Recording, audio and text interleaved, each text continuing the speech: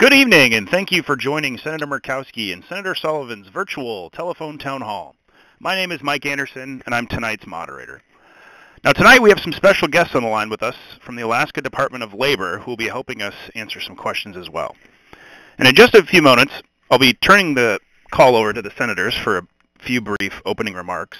But before that, I'd like to remind everyone that for anyone that would like to ask a question tonight, please press *3 at any time, and you'll be connected with an operator.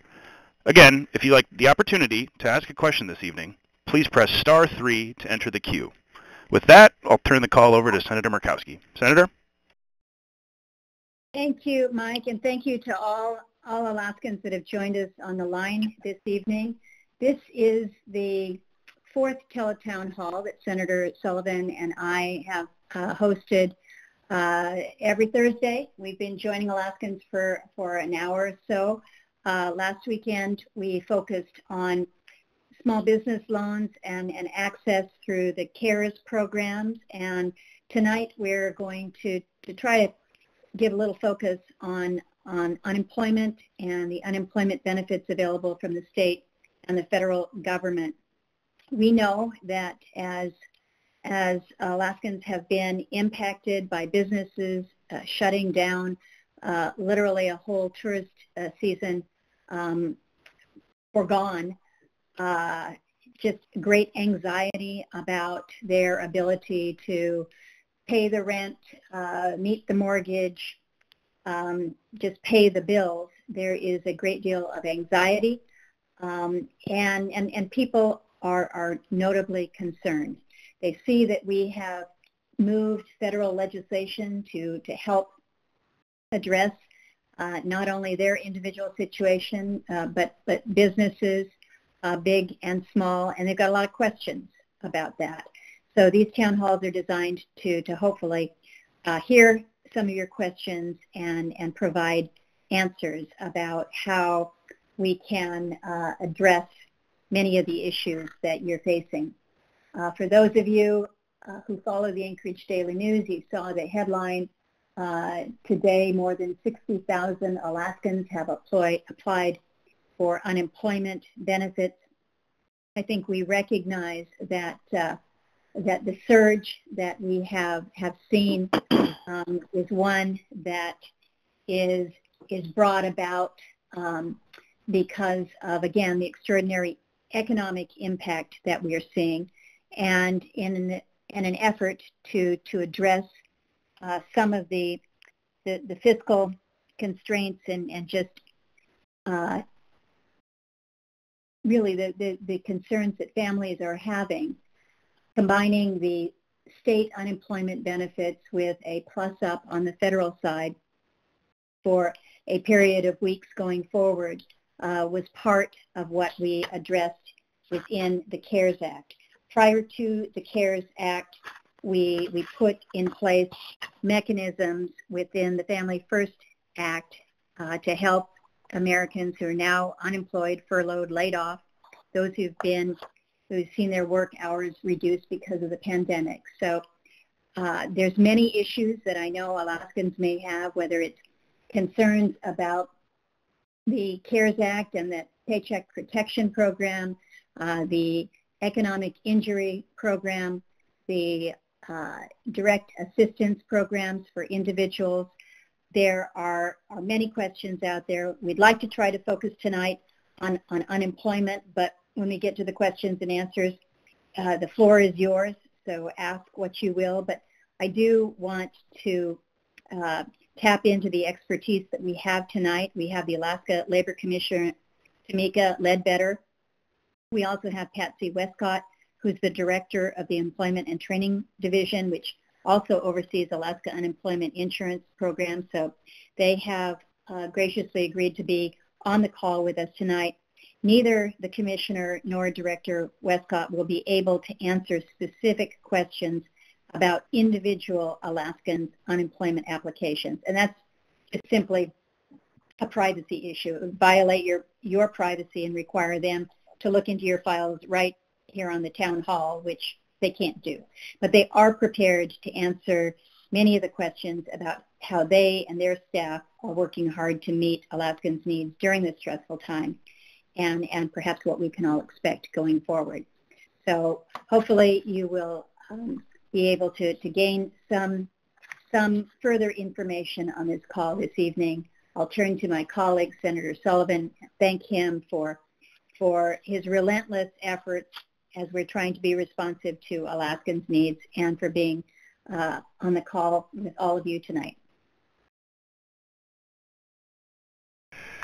Well, thank you, Senator Murkowski, and good evening, Alaska. And again, I want to thank everybody for taking time out to join us on this teletown hall. What we've been trying to do on these is to get as much information out to as many Alaskans as possible. Take your questions that you ask here, and then if you don't have the opportunity to have a question asked during the teletown hall, take your question down afterwards with some of our team members and be able to try to get back to you on some of your questions. There's no doubt we are going through unprecedented times right now. I've talked a bit about this pandemic more like a natural disaster or a war. It's also becoming an economic disaster for our state and our country. And as Senator Murkowski noted, the Anchorage Daily News article just yesterday about 60,000 Alaskans applying for jobless benefits. The numbers, of course, across the country are in the millions. Is a shocking and even horrifying number, particularly given where we were both as a state and a country just 2 months ago in February, where we had some of the lowest unemployment rates in our history. But we are where we are, and so we're going to get through this together.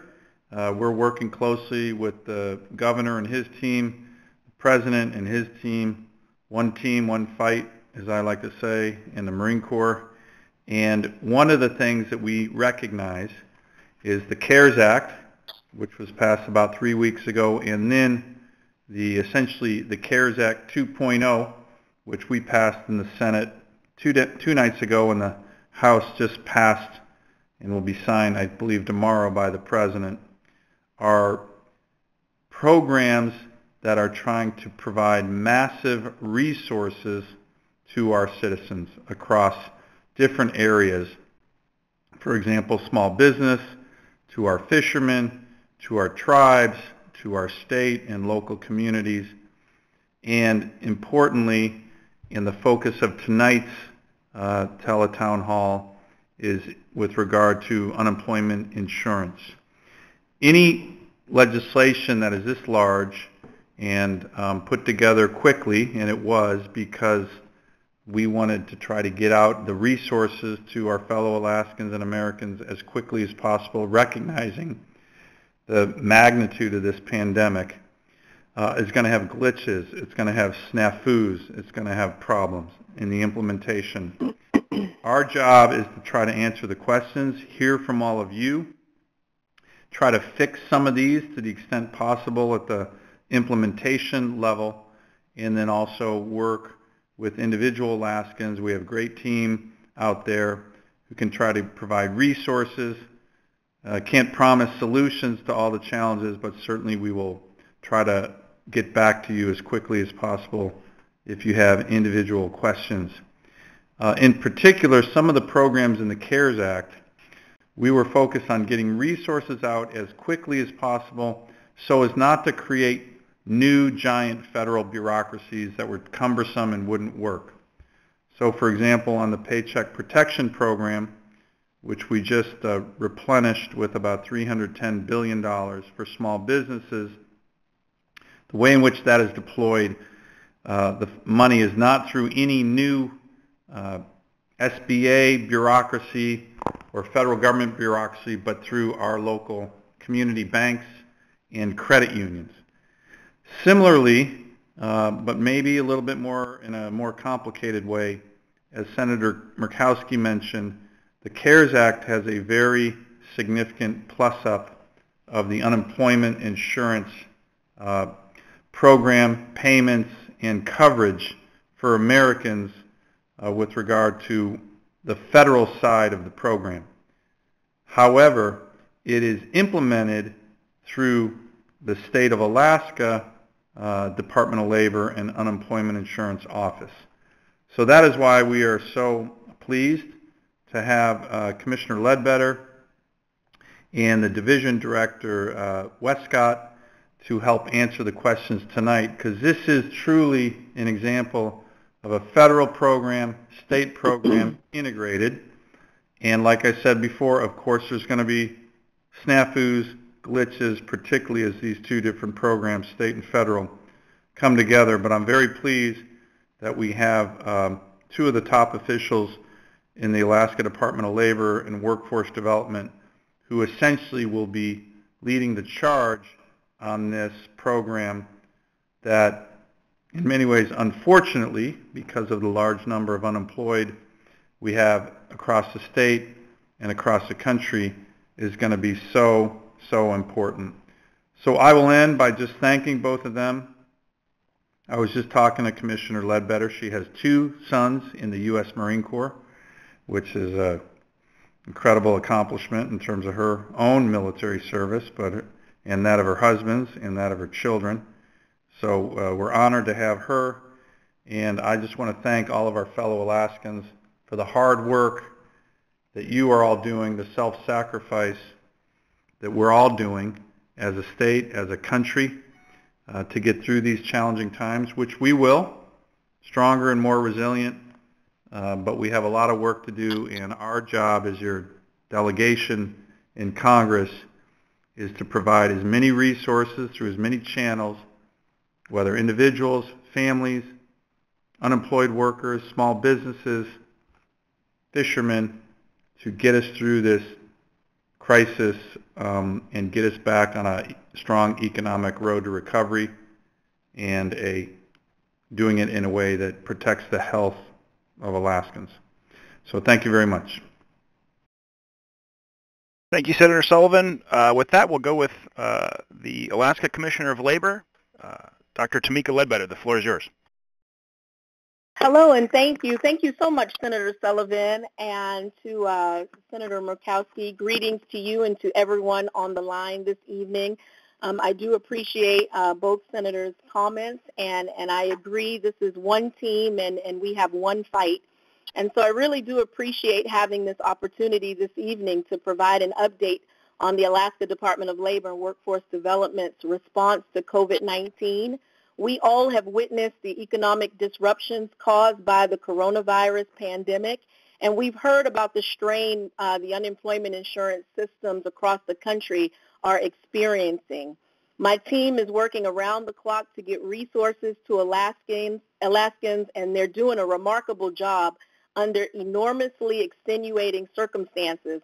As you mentioned earlier, Senator, we went from record low unemployment to record high unemployment literally overnight. And so during the month of March, it should be noted that Alaska's Unemployment Insurance Division saw a 632% increase in filings compared to the month of March just last year. We've onboarded, to mitigate some of that, 120 new staff, and we plan to hire another 120 over the next few weeks. So far, we've processed more than 57,000 claims, and we've released just under $83 million in payments. And so this week, we've begun to process applications for those who are self-employed, and we're looking forward to assisting those who are a part of the gig economy or they're independent contractors or self-employed as they seek relief during this time. And so I don't want to take up too much time with opening remarks, but I do appreciate this opportunity to participate in the Tully Town Hall tonight. And I'll turn it over to Director Westcott, who does oversee our unemployment insurance operations. And she and her team are doing a fantastic job, and we want to do everything we can to answer questions this evening and see how we can assist UI applicants and claimants to get through our system and process applications.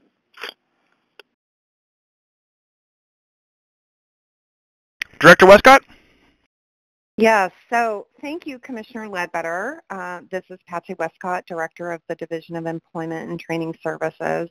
I also don't want to take up too much time in opening comments because I know that many of you out there listening have questions, and we need to respond to those questions. But I do want to take this opportunity to thank the Honorable Senator Murkowski and the Honorable Senator Sullivan for this opportunity for the department to be able to talk to Alaskans about what the department is doing in order to address the needs of Alaskans at this time and the influx of unemployment claims that have come our way. A few things that I do want to say before we turn it over to questions. As both Senator Murkowski and Senator Sullivan spoke to, and with their support, the CARES Act passed. And there were a number of provisions within that act that impacted the unemployment insurance program. And so I just want to give a brief update of where we are at with implementing those. So one of those was the federal pandemic unemployment compensation, which added $600 to regular unemployment weekly benefit amounts. And so we have been able to get that up and running in Alaska, and those payments are going out the door. We are working very hard to get the pandemic unemployment assistance program up and running. We're really encouraged and excited about where we are in our progress with that program. This is the program that is going to provide economic relief to the self-employed and the independent contractors and gig economy workers.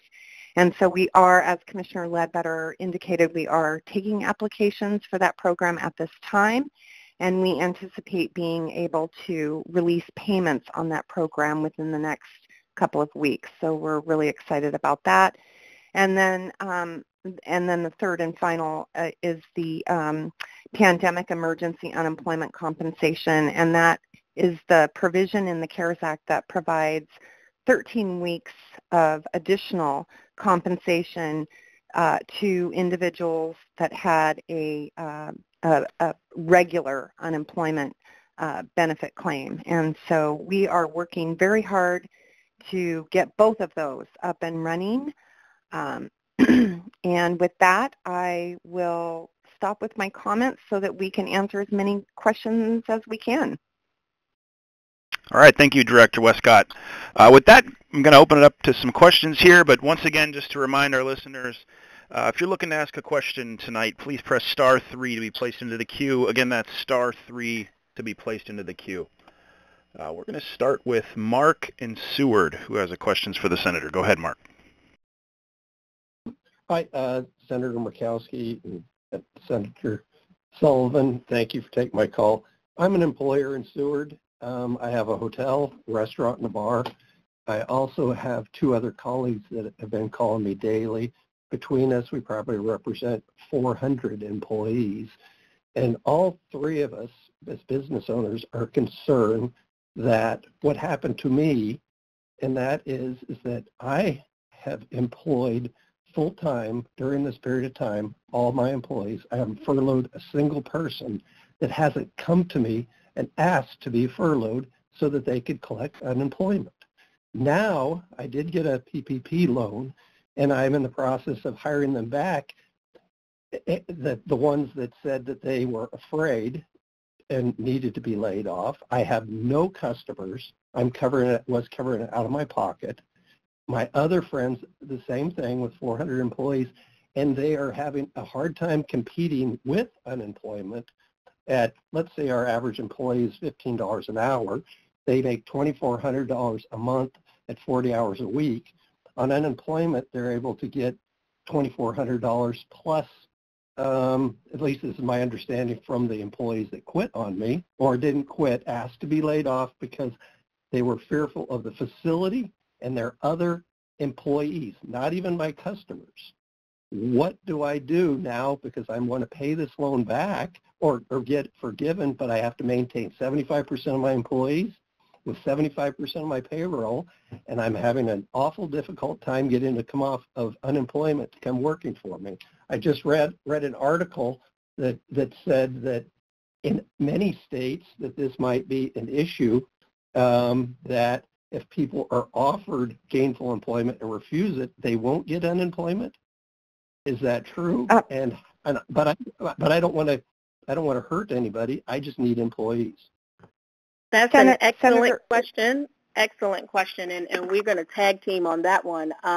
First of all, we want to say to you, you're not the only one, sir, that has mentioned that to us, and the department is taking that very seriously. If an employee has work and has the opportunity to be recalled to work and chooses not to just to collect unemployment insurance, that is fraud, and we take that very seriously. And Director Westcott, do you want to jump in there on that one? Yes, I would like to. Thank you so much, Commissioner Ledbetter. I definitely want to speak to this. So it is a long-standing foundational principle of the unemployment insurance program that an individual is unemployed through no fault of their own. And the second part of that is that they are able and available for work. And so for those workplaces, and this week the governor started announcing his first phase of reopening business in Alaska. And so for those workplaces that are reopening, if work is available and work is refused without good cause, and those individuals file for unemployment insurance, that is fraud, and there are penalties, severe penalties, for fraudulent activity against the program. We want, as a program, we want to know that. There is information on our website about how to report that to us. There are several numbers that you can call depending on your location, and there is an email address out there on our website about how to report that. Mark, I think what you've heard there is so very, very important. I am hearing iterations of what you have asked here from so many who are very concerned about their ability to get their own employees back on if they've had to furlough them or to keep them on because of the increased benefits. This, just so you know the background, I'll keep it brief because I want to get to more questions, but this is something that was raised just before passage of the initial CARES Act. The concern that you might, with expanded unemployment benefits, you might actually have situations where an employee would be earning more on unemployment than they were at their initial job, and that it would create a disincentive to go back to work. There was pretty extended debate on that. It was actually the only amendment that we took a roll call vote on with the CARES Act, and the amendment was to address just this. It failed. I had supported the amendment. Senator Sullivan did as well, but it is a concern that was recognized. And again, I think what you saw happen towards the end of passage of this bill was it was a very rushed effort to try to deal with the immediacy of the matters that we had in front of us. I do believe that this is a significant issue in the short term here, and something that we have to look at what we have put in place in terms of unintended consequences here. Now, I suppose the one thing to keep in mind is that these expanded unemployment insurance benefits do not continue throughout the emergency. There is a time limit on this additional $600 expanded payment. It is for 4 months, and then it expires. But it what you're speaking to is what I have heard from many, many, many of our small business employers that want to be able to take advantage of the forgiveness of the PPP, but in order to do so, you've got to have those employees on, and it has put an extraordinary bind in what I think was well-intentioned, not only on the small business loan side, but also on the additional assistance for UI. And Mark, it's Dan. It's Dan. I don't want to belabor this. You heard the really good points. Just the one. So you had a sense of the debate that we had on the Senate floor. There was a recognition of the problem, as Senator Murkowski mentioned. There was an amendment that essentially would have tried to would have enforced essentially a formula to make unemployment insurance with the additional federal benefit that employee whole as it relates to their current wage, not paying them more than they made when they were employed. The argument, and Senator Murkowski and I both voted for that because we thought it made sense to avoid the problem that you're talking about right now. The argument against it, just so you know what the debate was that there was a number of unemployment insurance offices in the state that said that makes sense, but it might take a really, really long time to get that amount out to people, weeks or even months, because it's kind of a complicated formula. And so that argument won out. The amendment that we supported did not pass, which I think would have mitigated the problem you're talking about. And as a number of us thought, it has created a disincentive that we need to continue to look at. I know it's put people like you in a tough spot. All right. Senators Murkowski and Sullivan, this is Director Westcott. Just if I could just add one more thing, and that is that we will actively pursue every situation. And so we really do want employers to report to us when these situations occur. We understand that there may be an incentive there for individuals not to return to work. And that is not the purpose of the unemployment insurance program. And so I just want to encourage the employer community, for those of you that are going through this situation, to please report those situations to us. We will actively pursue those situations. Thank you. Thank you, Director. Next up, we're going to go to Grant on the Kenai, who's got a question for the senators. Thank you. I'm a small business owner on the Kenai Peninsula. Currently, I cannot open under the governor's guidelines. I did receive a PPP loan. So if I cut a check for my employees to kind of help them along before I open, are they required to go off of their Alaska UI? Well, this is Director Westcott, and if an individual is receiving wages, whether they are working or not, if they are receiving wages, they are not eligible for unemployment insurance. Okay, thank you, Director. Next up, we're going to go to Wynn in Fairbanks, who has a question. Hi, this is Wynn.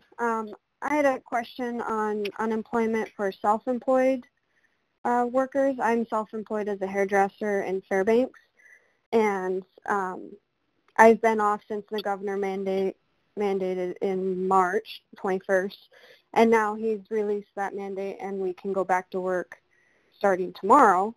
But I've been trying to apply for unemployment even though it wasn't quite set up for self-employed, and now we're going back and I haven't been able to receive anything this last month. So I was just curious if it was possible for retrograde pay, back pay, or how that works. So this is Director Westcott, and yes, the short answer to your question is yes. Okay. We will backdate claims depending on an individual's circumstances and depending on when an individual lost employment versus when they are able to go back to work. So does that answer your question, I hope?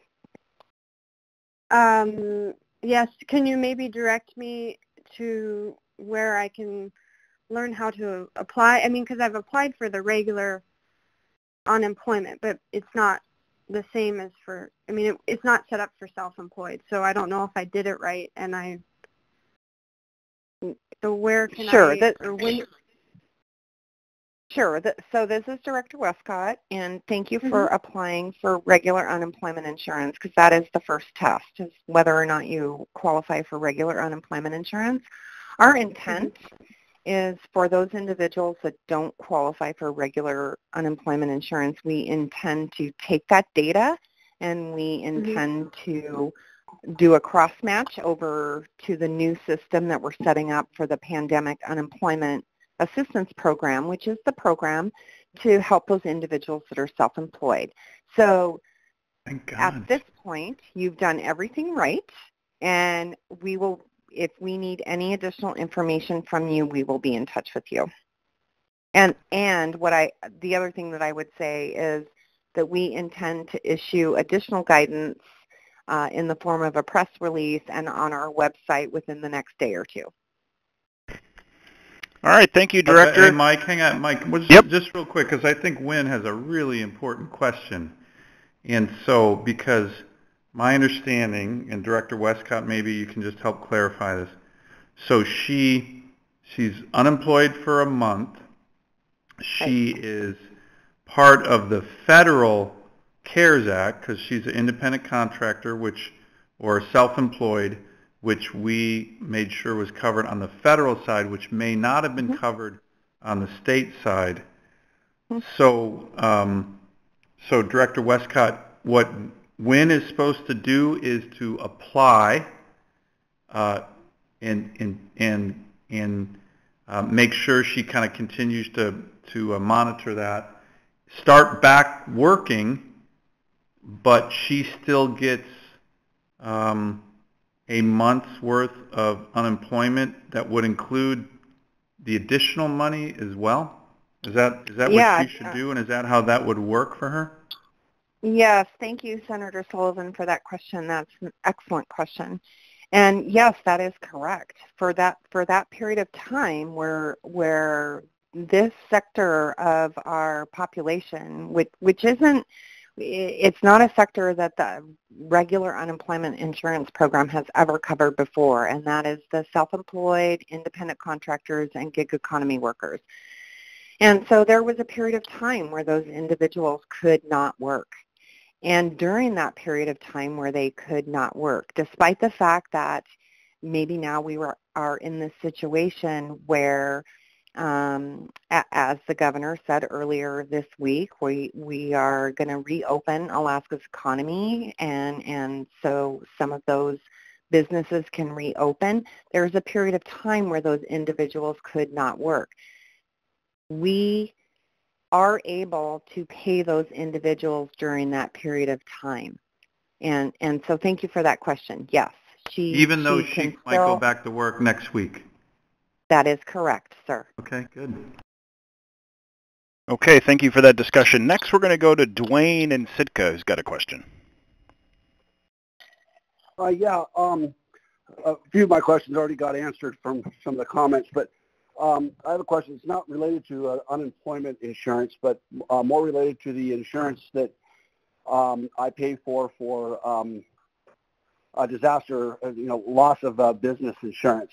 And we have employee 18 people, about $1 million of insurance. If there was a disaster that, like a fire or something like that, any type of disaster, that they would reimburse up to, $1 million for the business being closed. My insurance company doesn't see this as one of those disasters. Is this normal, or is this something that is going to be litigated? Does anybody know anything about that? Well, I do not. I find it hard to believe that disaster or loss of business insurance wouldn't qualify. This would not qualify. This is not only a state disaster. This is a national disaster declared at all levels. So, without knowing the specifics of what that insurance policy is, it's hard to give you more than that. But it just doesn't seem right based on what you have said. I think we'd be happy to talk to you about it, but you're raising something that is new as far as I've heard. I don't know if, Dan, you've heard anything on this, but it just doesn't seem right. Well, I would say, Dwayne, two things. I mean, obviously, we haven't seen the contract. I think some of these insurance contracts have, I don't know if they have specific language on pandemics, but some actually do, where they don't cover it. But again, I haven't seen it, and I haven't seen yours. The one thing you can do, if you haven't already, is apply for the SBA economic disaster loans and the emergency disaster loans and the economic disaster loans. We just plussed that up 2 days ago in the CARES 2.0 legislation, and that's something that you can do, and I would recommend that you do. That's the program that, even for the application, even if you don't get the loan, which it sounds like you should, is that you get a grant up to $10,000 just on the application process. So we're tracking that closely, Alaska, for whatever reason, and we're still, I wrote and communicated with the head of the SBA today. We did not get many of these EIDL loans in the state, but we got a lot of upfront payments, grants, like I just mentioned, over, I think, 10 or over 1,000 or 1,200. But the force majeure issue that I mentioned, I think, is becoming a large litigation issue because there's a number of folks that my understanding is that on insurance coverage like yours, restaurant chains and others, retailers, are being denied insurance disaster relief for these force majeure clauses. So I think it is going to be litigation. But on the EIDL, I would, as soon as this legislation is signed into law tomorrow, I would apply for that. Okay, thank you, Senator. Next up, we're going to go to Vicki in Anchorage, who's got a question. Hi, good evening. Thank you for taking my call. Two questions on the emergency relief. I applied for it direct, like 2 days into it, and received no assistance through that. I've applied for unemployment. We're a sole proprietor. My husband, myself, run the business, and pretty much from March until who knows when, we've lost all of our business because it's tourist related. And so basically we've had to refund $12,000 or $13,000 to people that had already booked. We fully refunded all of those guests, but now we have no relief at all. So I call the unemployment office.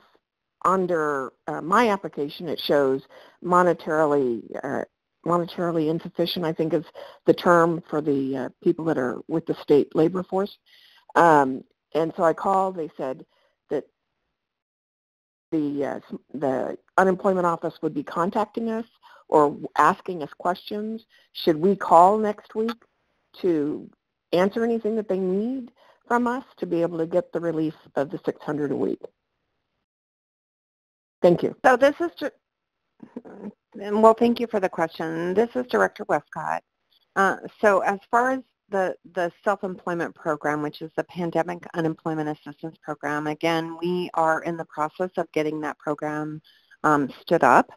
We are accepting applications for that program this week, and we hope to have benefit payments out the door within the next couple of weeks. As far as a small business loan, if that's what you're asking about, I can't respond to that. That would be, I think, a Department of Commerce question. But as it relates to unemployment insurance and the benefits that are available to the self-employed, again, we are getting that program up and running. If you applied for regular unemployment insurance, we are going to take that data over into the new system that we are standing up for the self-employed. And if we need additional information, we will certainly be sending out notification that we need more information in order to qualify you. So And Vicki, sorry, you go ahead. signed up for the emergency disaster loan, the EIDL. Were you given any kind of a number or an acknowledgement? Did you receive anything from your lender, SBA, on that? She dropped off, Senator. Or she did, because if in fact she was able to have her application recognized, and it was just a function of the program running through all of the money that we had authorized for it, with the action that the Senate and the House have taken and that the President will sign in, that fund, as Senator Sullivan has mentioned, will be replenished. And the word that we had from SBA last week was that those who are, quote, in the queue will not have to reapply. But they did suggest that it would be important to just check back in with your lender to verify that everything was still in that lineup. If she had not received an acknowledgement or nothing had happened with that, it would be timely to go ahead and reapply as soon as that application comes back online. It's my understanding that during this past week, when there were no funds in either the PPP or the EIDL, it was not possible to submit any application. Hopefully that will be back up tomorrow as a function of passage of this legislation. And I would just say, Vicki, if sounds like you may have, but if you are applying for or still looking at the Paycheck Protection Program, you should. I would encourage you to apply for that if you haven't already done so. Again, it got stopped last week because the funds ran out, but the funds will start flowing again probably as early as tomorrow once the President signs the legislation. Okay, thank you. Next up, we're going to go to Jay in Ketchikan. Jay's got a question. Hi. Hello, folks. Thank you, Senators. Thank you, Commissioners. Thank you, people, for doing such a great job. My questions mostly have been answered. I am a sole proprietorship, self-employed jewelry art store in Ketchikan. Our season is done for the whole year because I don't think we are going to get cruise ships. We've applied for unemployment, and we get the same answers that we are monetarily ineligible. So we've got the answer. You've answered that question. My second question is the governor said they received $1.25 billion state aid from the SBA or from the CARES Act, and he earmarked $300 million for small business loans.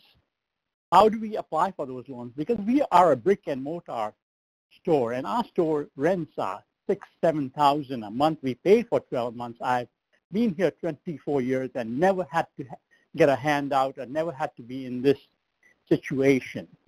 And EIDL, we applied for that. We've got $1,000. I got my grant, but we haven't heard about the loan. PPP, my bankers are still working on it.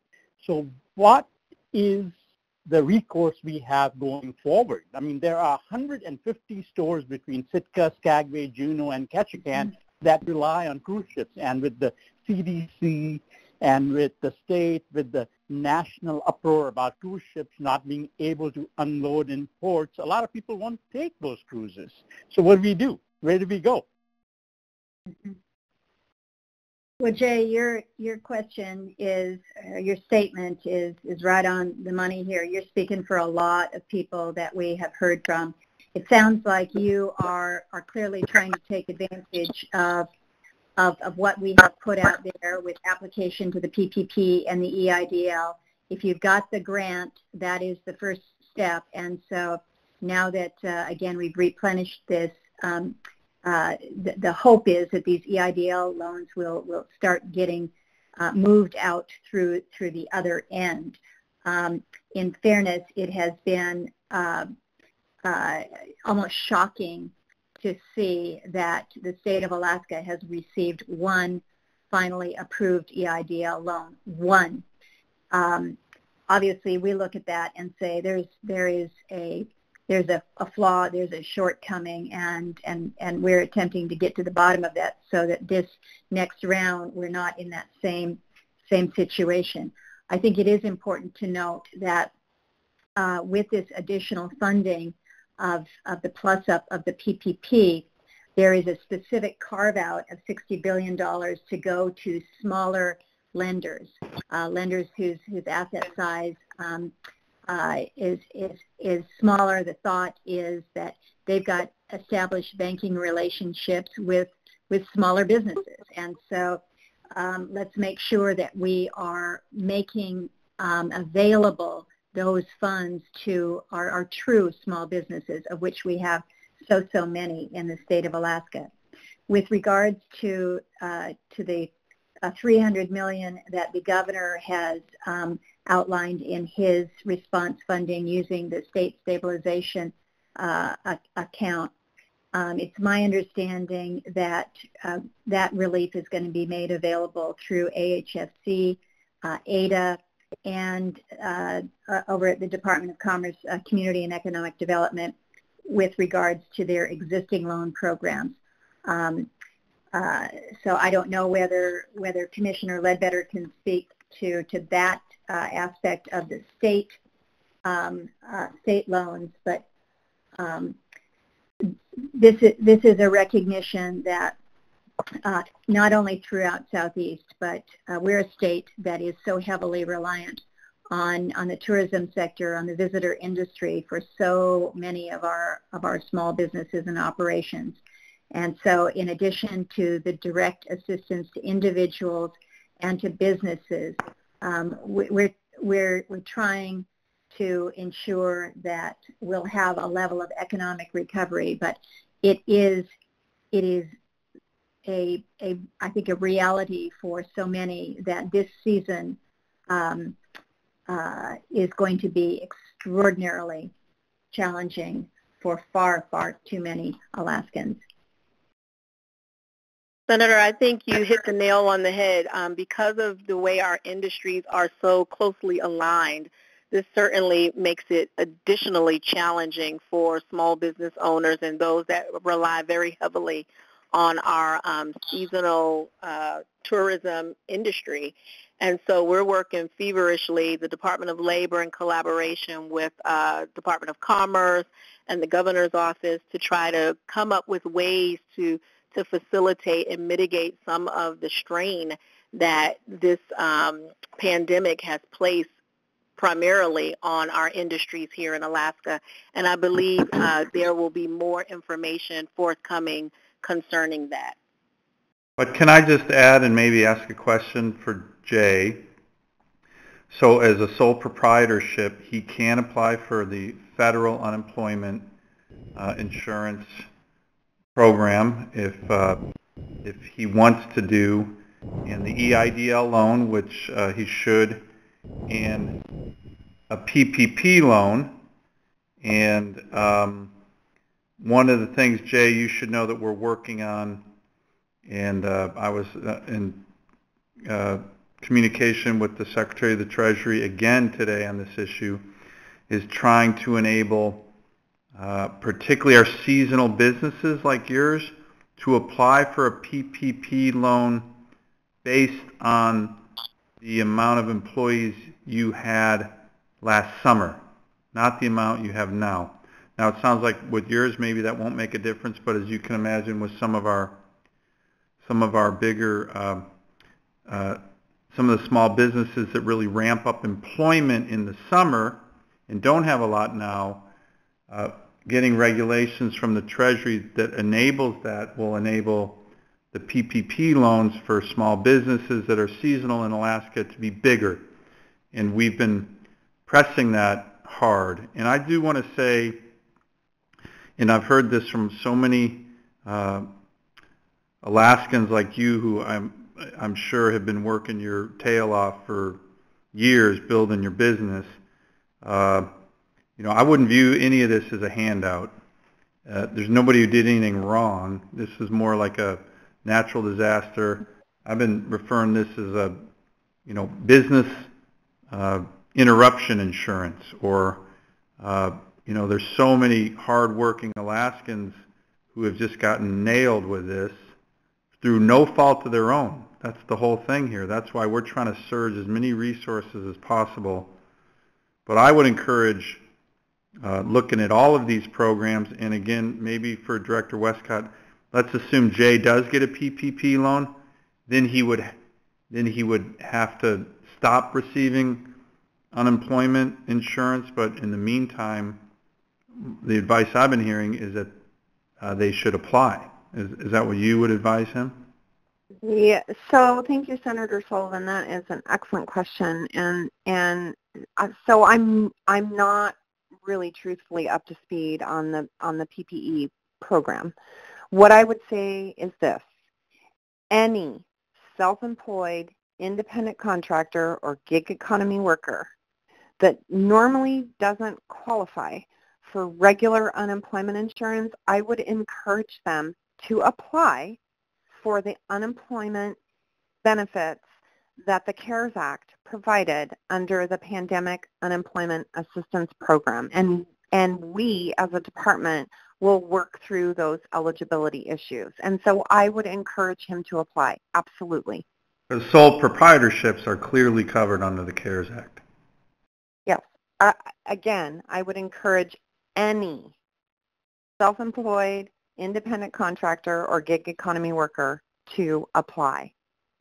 That's why the Pandemic Unemployment Assistance Program was provided for under the CARES Act, and that is what we are working on. That's the business that we are in, is to get that program up and running and to get those benefits paid.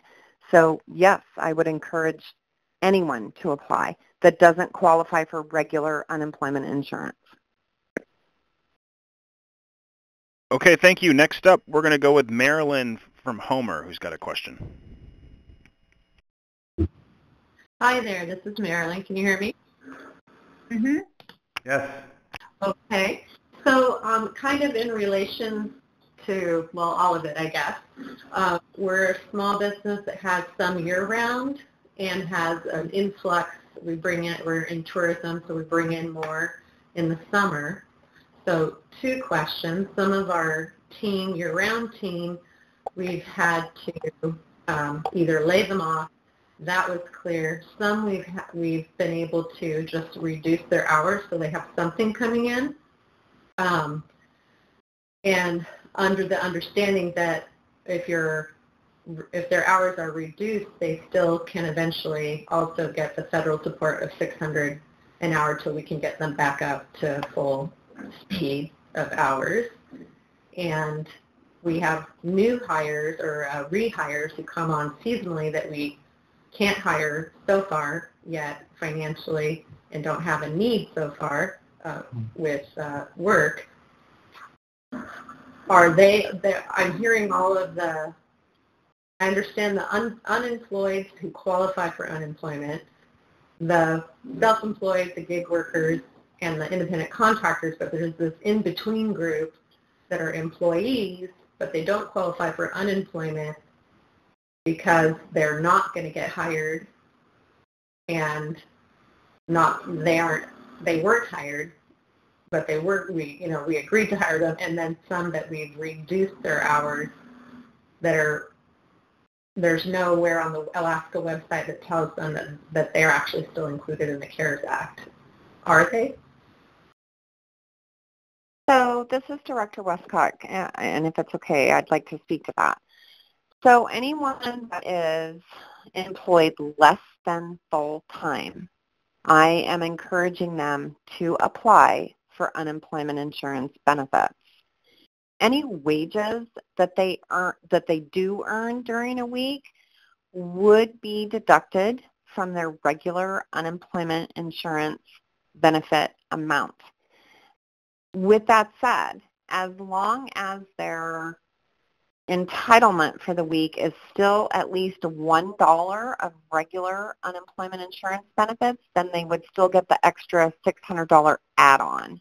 So anyone that is working less than full-time should go ahead and apply for regular unemployment insurance. And Marlene, that was actually a very good question. Thank you for asking that so we were able to clarify that answer. And the one issue on the PPP that we're working on, we haven't resolved it yet. We will definitely announce it if and when it gets resolved. As I mentioned earlier, the situation like yours is exactly what we're trying to help fix, which is the PPP loans are a function of your payroll. The bigger your payroll, the bigger the number of employees, the bigger the potential of the loan. The problem with the way the program was set up is that seasonal businesses in Alaska right now typically don't have a lot of employees, but they would if we had a strong, robust summer season.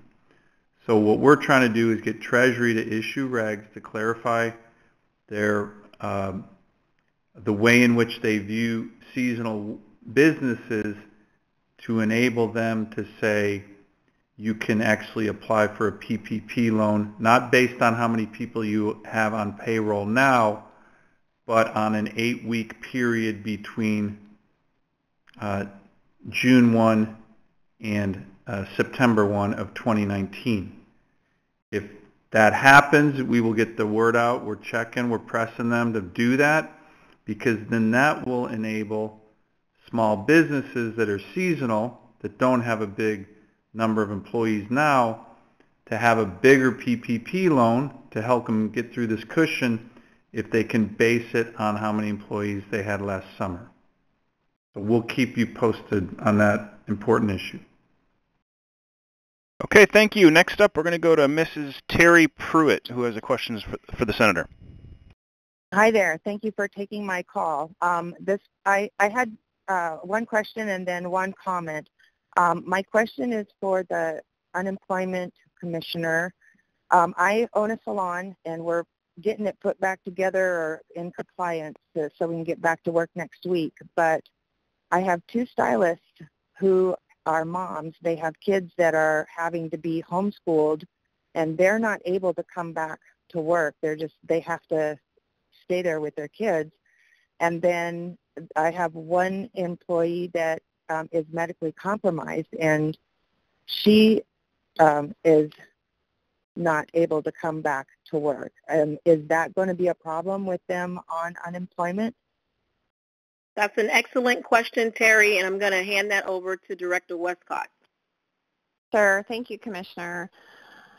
So there's not an easy, definitive yes or no. Every situation is different, and it depends on every individual's circumstances. And so what I'm going to go back to is if work exists and an individual has to refuse that work without good cause, then potentially their benefits could be denied. I can't give you a definitive yes or no because I don't know each of those individuals' circumstances. But what I will say is that our staff will look into their situation. They will take all of those facts under consideration and determine whether or not those individuals had good cause to refuse being able to come back to work. But can I just jump in here, Director Westcott? I would imagine that what Terry mentioned is a pretty common question dealing with now people who are employed and might be able to go back to work who have to watch over their kids because there's no school and everybody's homeschooling. Do you think, and again, I don't know what the issues and how the state unemployment system works, but do you think that would be frequently enough asked questions that you guys could get a frequently asked question and maybe make a ruling on it? So it seems to me there's probably hundreds of Alaskans who have a similar question, and I think if we can be lenient on that one, it might be able to alleviate a lot of the challenges if so many have the same issue. Sure, and I can appreciate everything that you've just said. And again, I cannot give you a definitive answer because every individual's circumstances and situation are different. And so some of the things that we are required under the USDO guidance is looking at each individual separately and looking at their circumstances separately. And so for some individuals, they may have no other alternative. For others, there may be alternatives with regard to alternative methods of daycare or oversight. And so I can't give you a definitive yes or no. It depends on an individual circumstances. But in any case, though, Director Westcott, what you're advising is that the application be made for the unemployment benefits and give that individual an opportunity to establish whether or not they have good cause as to why they could not return to work. And then you are saying that you would review that on a case-by-case. So it's Senator Murkowski, that is absolutely what I am saying and recommending. Okay, great. Thanks for that clarification. Okay, thanks. Next up, we're going to go to Larry Taylor, who's got a question for the senators. Hi. Thank you, Senator Murkowski and Senator Sullivan. I'm a catch-can employer with a highly trained summertime workforce here and in Juneau. And so far, it seems like I'm out of luck. I've applied for the PPP and I applied for the $10,000 grant for the EIDL.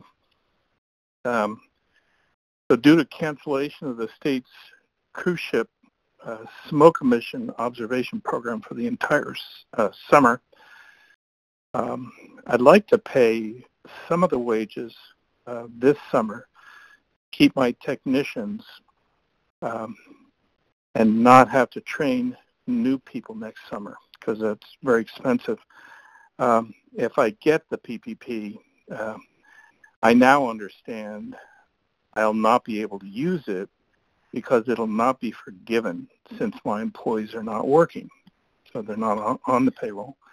And secondly, my company is an LLC, so I'm considered self-employed. And I don't see anywhere where I or my business qualify for disaster relief funding to recover what I've spent in training costs for this canceled season, and that I'll have to spend again next year, whether I get refunded or not. So those are my two questions. Any thoughts?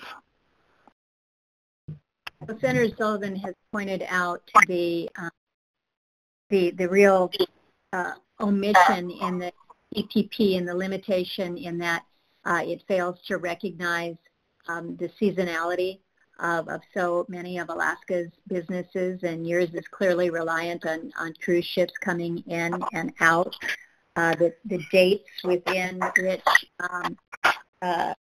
the program is confined in terms of when you have to have those employees on your payroll is limiting, and that has been, as Dan mentioned, that has been something that we've been trying to work through for weeks now, and again, we are hopeful that we'll be able to get some regulatory forbearance here with regards to this aspect of the PPP.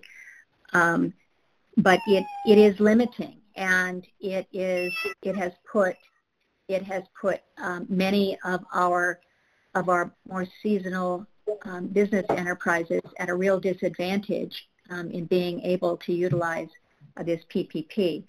So my hope is, and again, what we've been working on here pretty aggressively, is that the Secretary of Treasury will be true to his word and provide the regulation that will allow for whether it's your business operation or others to be able to have greater flexibility with when and how you can pay those seasonal employees. I wish that I had a more clear answer for you at this point in time, but we don't have it yet. So Larry, let me just jump in here, because I think your situation is exactly what we have been pounding. I mean, I raised this with the President, I raised it with the Secretary of the Treasury. Just a couple days ago, I raised it with him again this morning. But here's what I think, and I don't want to jinx it, because if these regs get out, or if they get out too slow, this is what I've been telling them. We got to move, right? But if the one thing that could work is if the regulation comes out soon that says you can use for your current PPP loan the number of employees you had at a certain time, an 8-week time last summer. That's what we're trying to get them to do. Then your loan would be a lot bigger, because your loan's a function of your payroll. And then you could pay those 15 employees this summer, and then in the 8-week period in which you're paying them, the loan would be turned into a grant. So you would actually still be able to use the PPP in the format that most people are most excited about. It is if you keep your employees, even if they're not doing work, and you're paying them, and you do that, and 75% of your loan goes to that payroll, then that loan, at least for the 8-week period, transforms into a grant. So we're trying to get these regs done so you can still do that and keep people employed, even if they're not working that much, and get you the ability to get a bigger loan that can be forgiven and turned into a grant for the 8-week period in which you're paying them. So stand by. We're pressing them every damn day to get these regs out that can help our seasonal workers do that, or seasonal small businesses do that. Thank you, Senator. We are way over time. We're going to take one last question from Mike Coons. Mike, you're on with the Senator, but please keep it brief. Thank you. Yeah, thank you so much. First thing, when you were talking about the amendment that you tried to get through for the unemployment, it kind of goes right into what one of my biggest gripes is, and Senator Sullivan, you and I have had this discussion before. My understanding of those amendments, that was the 60-vote rule, the filibuster rule aspect, and I think we really need to this is way beyond the time now where we really need to go to a nuclear option. So that's just my up comment on that. The main reason I'm calling is I'm hearing I saw a nurse on Facebook today. She was talking about she's down in Oregon, and I'm also hearing this is happening up here at Providence, where you have nurses working in the hospital, and they're what they call contract nurses, but yet they're being laid off because they don't have enough patients outside of this virus to keep work. So the hospitals are losing money. So then they're firing their nurses, but the nurses are contract nurses. And this one particular nurse was really concerned that she wasn't even going to be eligible for unemployment because she's a contract nurse. Director Ledbetter or the other director, could you guys help me out with that so I can pass on that information to them? Sure. So this is Director Westcott, and there's a couple of different complexities to the issue that you just raised. The first being whether or not that individual is really truly self-employed as an independent contractor, or whether they really truly are an employee of the hospital and covered under regular unemployment insurance. In any case, what I would say is though any of those nurses need to go ahead and file for unemployment insurance. We end up determining that they are an employee of the hospital and should have been covered under regular unemployment insurance, or whether we end up determining they really truly are an independent contractor and should be covered under the Pandemic Unemployment Assistance Program. Either way, they should file for unemployment insurance assistance.